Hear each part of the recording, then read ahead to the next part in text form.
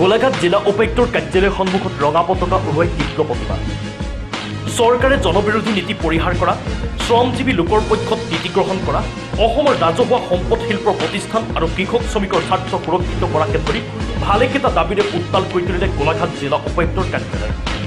ৰাজ্যৰ আন দল সংগঠনসমূহৰ দৰে CITU সংগঠনটোৰ দাবী অত্যাৱশ্যকীয় সামগ্ৰীৰ মূল্য বৃদ্ধি ৰোধকৰণ কৃষিভূমিৰ পৰা কৃষকৰ উচ্ছেদ বন্ধ কৰাৰ লগতে 11 বৰ্ষীয়া দাবী সম্বলিত স্মাৰক পত্ৰ প্ৰেৰণ কৰিলে ৰাজ্যৰ মুখ্যমন্ত্ৰীগৰাকীলৈ ৰাজ্য তথা কেন্দ্ৰ চৰকাৰে এই দাবীসমূহ গ্ৰহণ নকৰিলে দেশৰ ৰাজধানী চহৰত বহিব বৃহৎ প্ৰতিবাদী কাৰ্যসূচীত সংগঠনটোৰ নেতৃত্ব আৰু আজিৰ দিনটো গোলাঘাট জিলা উপায়ুক্তৰ কাৰ্যালয়ৰ সন্মুখত এনেকৈ বৃহৎ প্ৰতিবাদী কাৰ্যসূচীত বহি পৰিল এইসকল প্ৰতিবাদকাৰী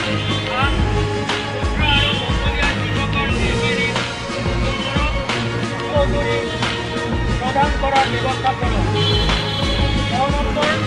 সমান কামৰ সমান মজুৰি দিয়াটো নিশ্চিত কৰক মহিলা আৰু মটৰ পৰিবহণত যুক্ত সকলো শ্ৰমিকৰ বাবে সামাজিক সুৰক্ষামূলক আঁচনি গ্ৰহণ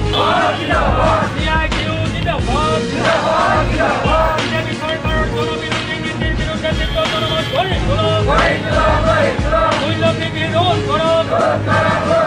দিনে দিনে ডিজেল পেট্ৰল ৰন্ধন গেছৰ মূল্য বৃদ্ধি হৈছে কিয় বিজেপি চৰকাৰ জবাব লাগে জবাব দিয়ক